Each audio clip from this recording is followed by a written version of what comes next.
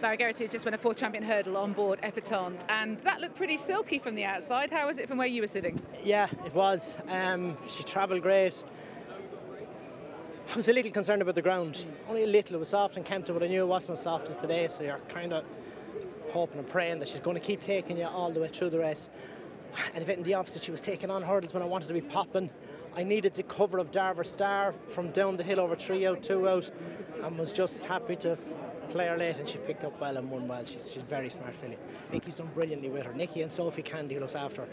She's improved no end from Christmas, but Sophie rides her out every day. She's in with her, I'd say, 10 days a week, doing everything, minding her, and it's that, you know, that love and care and attention to detail that really makes a difference. And she's flourished from Christmas to today. So there is no better trainer of a champion hurdler or even a Cheltenham trainer than Nicky Henderson. He is unbelievable. Going to get no argument from me on that one.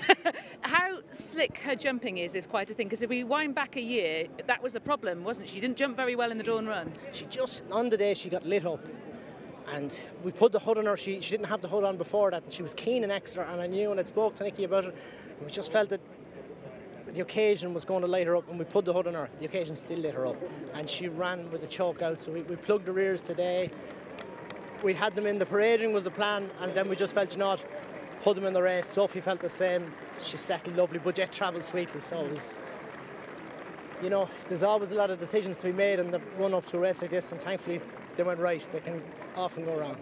When she announced herself as a potential star, that was an extraordinary weekend at Newbury, wasn't it? Because that, of course, was the weekend where Bouvardere was beaten in the fighting fifth and would shortly exit from the race. It's amazing how things turn, isn't it? No doubt, no doubt. And I felt that at Christmas that, you know, here she was. She's come and won the race that he had won before, and would have been our likely runner in that, and here today. So she's just to fill the void with something like that. But, you know, JP is so much credit to the man. Like he's sourcing this talent.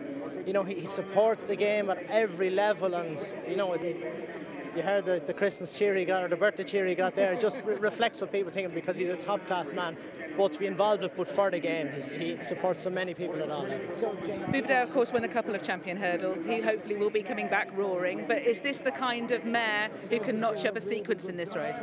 Sure, you're here today. You're here tomorrow, and you'll be here Friday and Thursday. You know, hailing the winners. Let's hope they're all back here in 12 months, and let's hope we're all here.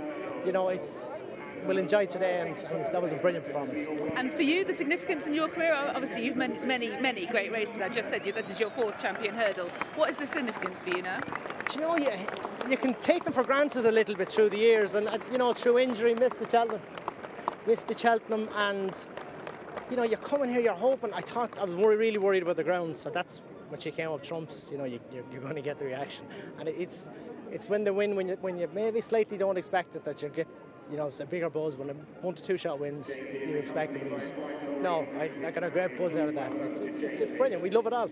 It's good to hear that you're still buzzing. Many congratulations. Thanks, Ellie. Thanks, Elsie.